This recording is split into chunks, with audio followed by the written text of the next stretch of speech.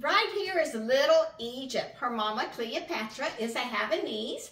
Her dad, Casanova, is only a 4.5-pound poodle, and she took all of Daddy's coloring as the Merle. Such a sweet, loving baby girl. She is 9 weeks old, and she says, I am ready for my home. I was the only one in my litter, so separation training was a breeze.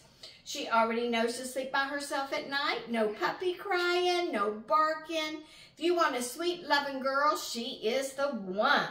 I'm going to put her on the ground so you can see her move around. Look at that gorgeous fur, that little tail going round and round. And she has her health certificate, her nose to tail vet check, which proves she was perfect in every way. And she says, I am ready for my family. And I like to play, but as much as she likes to play, look at all that markings. I mean, she is exquisite. Come here. And as much as she likes to play, she loves to be held in love. So if Egypt looks like the one for you, don't delay. Come and say, she is the one for me.